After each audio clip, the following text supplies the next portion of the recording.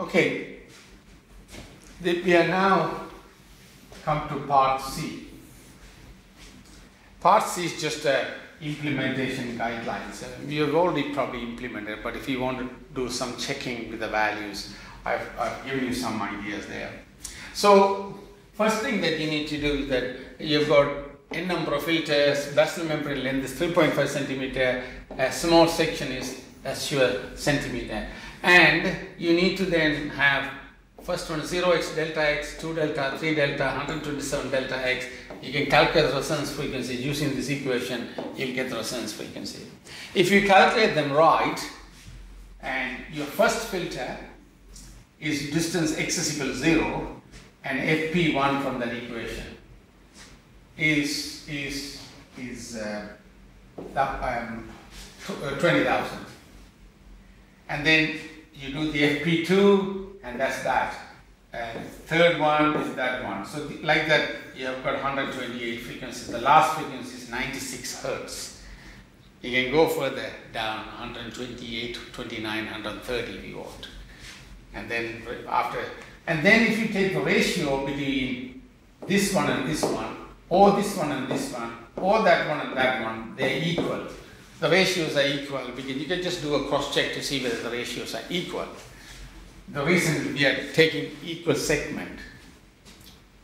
And then we need to get the resonance zero, which is the notch filter. How do you do that? As I said to you, we're going to keep the fixed. FSAT equal to 1.0429, that times the FP1. So take the FP1, FZ1 is 1.0. Similarly, FZ2 is 1.049 times FP2, the value. So this is how you get the zero values. So these are for hand calculation checking to make sure your program is right. And then you've got to calculate the QP and QZ. I've given you QP varies 10 to 5, QZ varies that to that, and you can change these around if you want. And the bandwidth of a P is FP over QP.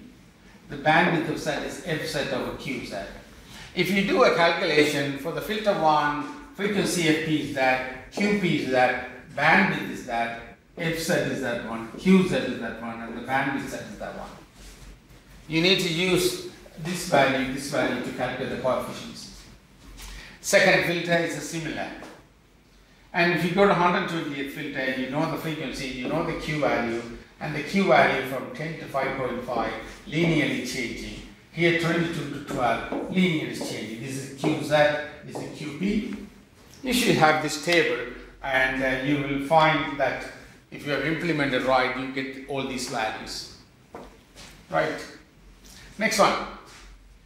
The next one is your digital filter implementation. So knowing all these values, omega P and this one's, omega Z and this one, you use this equation. You calculate that one and that one first, and then substitute here, you get A1 and A2. Calculate this one and this one second, and substitute here, you get B1 and B2. This is for filter 1. Similarly, filter 2, filter 3, filter 4, you have to keep doing. Every time you do one filter, and the QZ omega Z changes, QP omega P changes. And the next one then, determine the 3 dB cutoff frequency. 3 dB cutoff frequency, we can say the low pass filter 3 dB cutoff frequency is whatever FZ multiplied by 1.4. We made it as constant. So very easy to do that. And by knowing that, then this is the transfer function, and we have done this already. A0 is in this one. So you know the LP, and you substitute here, you know the coefficient. That's how you find the step 4. That's the implementation of step 4. Once you are done, step 5 is the implementation of the filters, starting with the filter number 1, frequency, QP, QZ. We already calculated them. If you use the right equation, right programming, you will find the value of K, G0, A0, GP, B1, B2, GZ, A1, A2 for filter 1 using the previous slide. Similarly for filter 2 and so on for filter. These values at least a guide for you to check where your calculations are correct. last section of the implementation is the important part. You need to do digital filtering of it. You can use the filter command to do the filtering. You give an impulse at the input or a sinusoidal at the input, and make sure you obtain 128 displacement outputs and pressure outputs for each input signal, right? And store them in the matrices as rows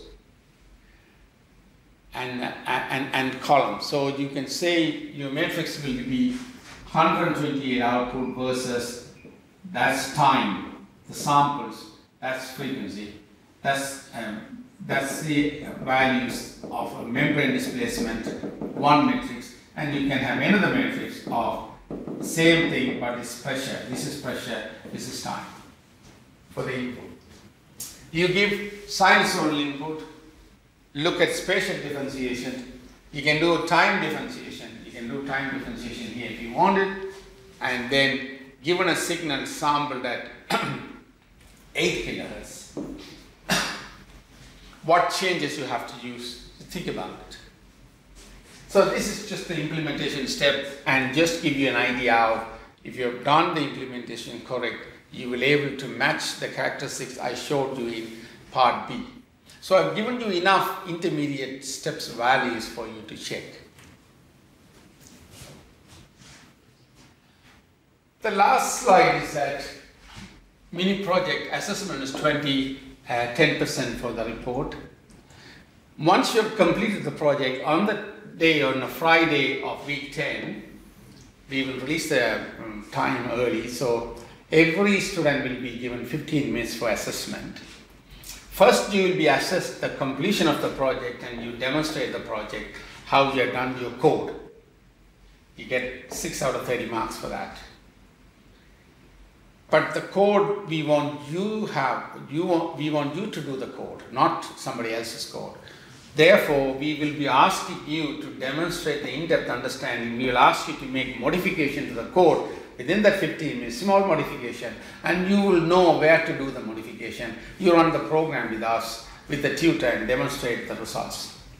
If you have done it correctly, or if your approach is correctly, and you have put it in the right place and right way, you have done it, and you will, the marks is out 14 out of 30. So you will find this is really coupled here. If you have done this well, you will be able to do this without a problem. What we are going to ask you is not a difficult one. It's just you need to know where to put in and how you run it. So we are going to make sure that this will make sure that every student has implemented that very well, so they are able to achieve the marks required. So this mark can be easily absorbed if you have written this part yourself.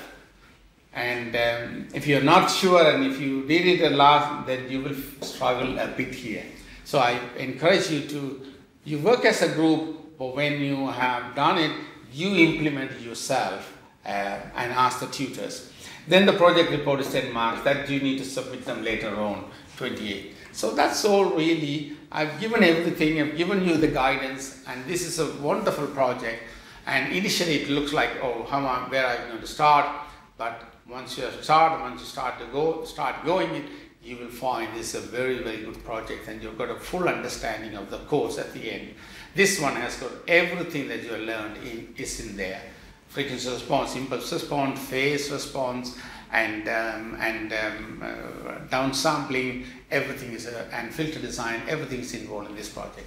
Okay? All right, thank you. I hope you have understood. And 3 parts, part A, part B, part C. I have got 3 small videos for each part. You can watch them and then do the implementation. Okay, thank you.